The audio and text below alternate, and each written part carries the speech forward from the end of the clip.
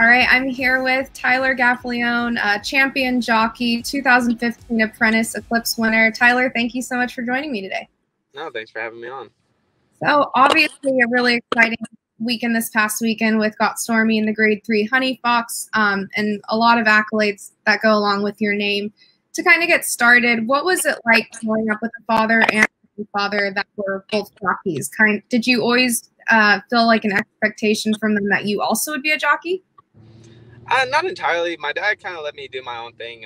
He let me figure out what I wanted to do. But from a young age, I always wanted to be a jockey. Just growing up around the industry, I lived on a farm when I was younger, so always grew up around horses. We had horses on the farm, so I fell in love at a young age, and it just kind of seemed like the right move for me. And I was very comfortable around horses all the time, so everything just worked out.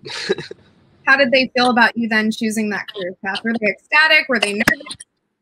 My father was very excited, also nervous at the same time, but my mother wasn't the biggest fan of it. She still isn't, but you know, she lives with it. Yeah, I don't blame her there. You know, you won, I mentioned the champion apprentice jockey in 2015. Who would you say were your mentors you talked through at your start of your career?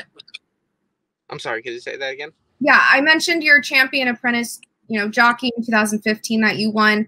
Who would you say your mentors were in the jockey? First and foremost, definitely my father. He was there from day one, criticizing me and kind of encouraging me to just better myself and make a career out of this. But I was a huge fan of Jerry Bailey growing up.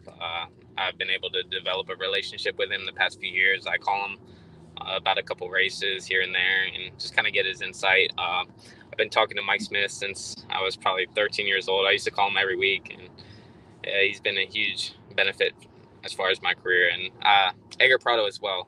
He's really stepped up in the jocks room. Any questions I have, he's really been there the whole way, really.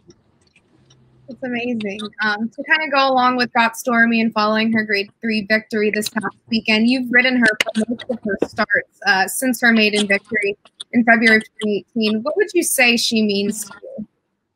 It's hard to put into words. She's such an incredible filly. She shows up every time, and she really gives her all every chance she gets.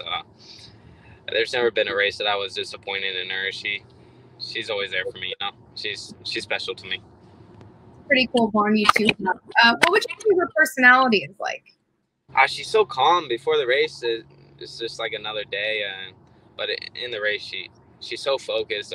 She knows exactly what she has to do. She knows where the wire is, and she shows up every time. I mean, she's the most consistent horse I've ever been around, and it's truly a pleasure to get to work with her. With that being said, what would you say is your favorite race you two have been in together? It's tough. I would say the De La Rose at Saratoga. I think it was 2019.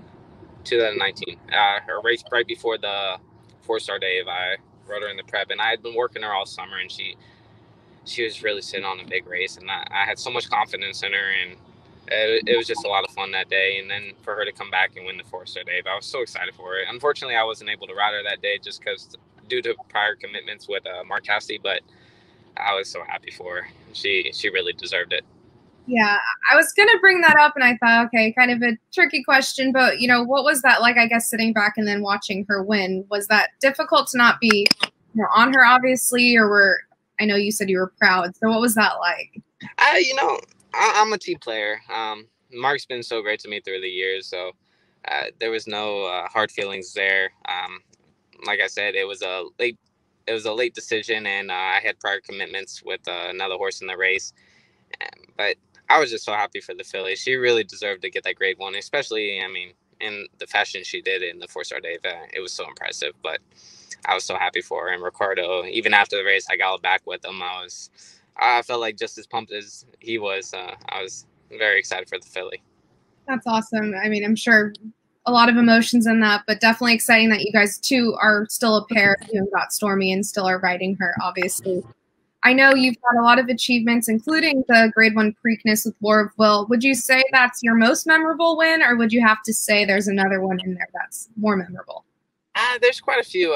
Definitely, I mean, prestigious why the Preakness Stakes. I mean, it goes back as far as history can remember, but I would say the Matriarch was pretty special. I mean, it's a Grade 1 out in California, and it's a big race at the end of the year. I think it's one of the last Grade 1s of the year, so that was pretty special, especially to get my first grade or our first Grade 1 together with Stormy. I mean, it was pretty special.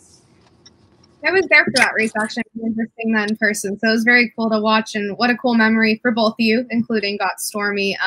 What would you say you're most excited for her future, I guess, the next steps in her career?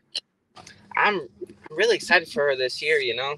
Coming off of last year, she started a little slow, but she started to pick up her feet towards the end of the year. We tried her sprinting, and she seemed to really relish in that aspect. She's really just a tremendous filly. I'm excited to see where the road takes us this year. Awesome. Well, Tyler, thank you so much for taking the time to talk to me. I know you're a busy guy down in Florida, so we appreciate it and can't wait to see what you and Got Stormy do together in the future. Oh, my pleasure. Thanks for having me on, and I'm really excited for the My Racehorse team to be part of the Got Stormy story. Yeah, we feel that. We love to hear that, so thank you. Don't miss any of the action in the My Racehorse stable. Subscribe today.